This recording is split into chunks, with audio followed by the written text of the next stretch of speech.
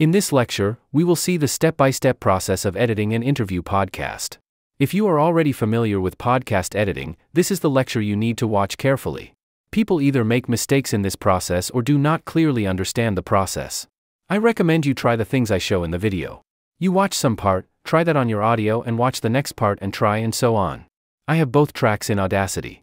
The first thing is to make sure the sync lock is on. If I click inside any of the tracks, I can see the lock appears. That means the sync lock is on, and I can move forward to the next things. The process of editing the host and guest track is the same. At the bottom track, you can see some red lines. Red lines mean some clipping happened there. The top track has no such clipping, but the bottom track has. When you are editing podcasts, especially interview podcasts, you have to think about the clipping a bit differently. For podcasts, clipping does not mean as bad as it is on professional voiceover or audiobook narration. If you can get good audio, a little bit of clipping here and there is not a big issue. Also, clipping does not always mean distortion. For example, mouth clicks can have high amplitude and show a clipping, but it is not a distorted sound. Similarly, some loud words can show clipping, but will not feel that much distorted. So what I am going to do now is to check these red lines and listen to what is there. Here the red line is a cough. I will decrease the volume level while playing this. The solution in this case is very simple. I will silence that part as he was not talking there. It will now feel like a clean recording. And so suddenly they think they are far from the coastline of Chile, and instead... The next red line is where the host says, how. How they ended up. How they ended up. How they ended. It is not problematic and can be left that way. Here is a bunch of red lines, but don't worry. It is just a bit of laughter. A lot of ins and outs of the stories. We're missing out chunks here. We're going to have to skip over. This can be kept as it is. Another red line here, which is a mouth click. What was it called? Not the Belgravia. Mouth click can be silenced by selecting that. So if your audio has some clipping after recording, check what those are. You can silence the things that are not necessary and keep other things as it is. You should be careful about how much new clipping is introduced after all the processing is done. With the interview podcast, there can be some new clipping after final processing, especially where both people talked and talked louder. We will tackle those when the issue comes. In most cases, if you can apply the proper effects with the correct configuration, it will not be much of a problem. I hope you got my point about clipping. If you see some red lines after recording, don't panic. Check those, and you will be fine in most cases. Make sure the Show Clipping option is on in your Audacity. It is on the View menu and by default, it is off. I can now start adding effects, or I can remove some parts that I do not want in the podcast. You can also remove such parts later after adding the audio effects. I already know some parts that I do not want to include, so I will remove those. In the beginning, I had some parts where the host and guest discussed what would be in the podcast. I have selected those parts in the bottom track, and I will delete them. The top track also has no important part in this selection, so it is safe to delete. I will now listen to the beginning of the podcast and remove some parts if I feel it is not necessary. Hello and welcome to Subject to Change with me, Russell Hogg. My guest today is David.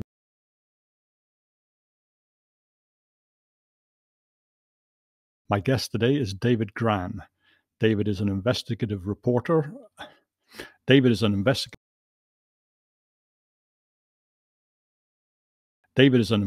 reporter, a writer for The New Yorker, and an author. Probably the best known of his books is Killers of the Flower Moon, which was recently made into a movie starring Leonardo DiCaprio, and it's directed by Martin Scorsese. But today we're going to talk about his latest book, which is The Wager, A Tale of Shipwreck.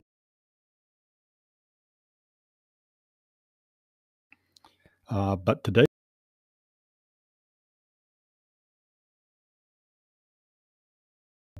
we're going to talk. But today we're going to talk about his latest book, which is The Wager, A Tale of Shipwreck, Mutiny and Murder, which tells the absolute... I will stop removing the audio now and start adding effects. I can remove unnecessary parts after I am done with adding effects. I will add effects on the top track first and then on the bottom track. Please keep in mind that it is important to add effects on the tracks separately. Different tracks may require different configurations.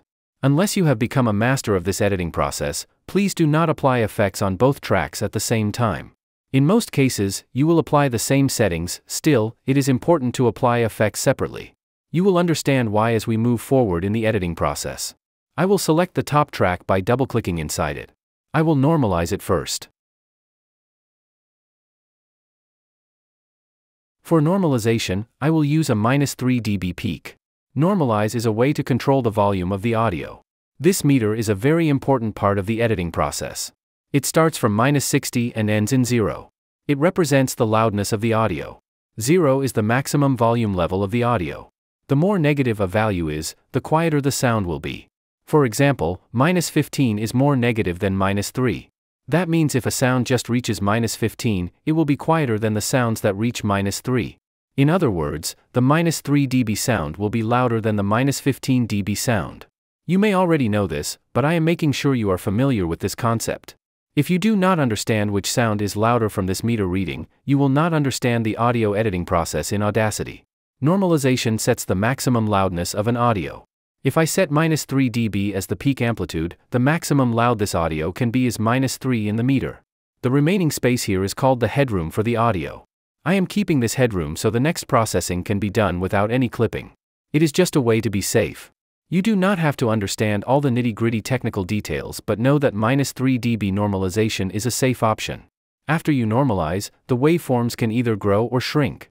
If the audio loudness were more than -3 dB before normalize, it would shrink. If it were less than -3 dB before normalize, it would grow after normalize. It does not matter if it grows or shrinks, so apply a -3 dB normalize. I want you not to worry about podcast editing after this course, so I am discussing these details. The first effect to add is done, and now the next effect. It will be an EQ. Select everything inside the track and go to Filter Curve EQ. The purpose of EQ is very subtle.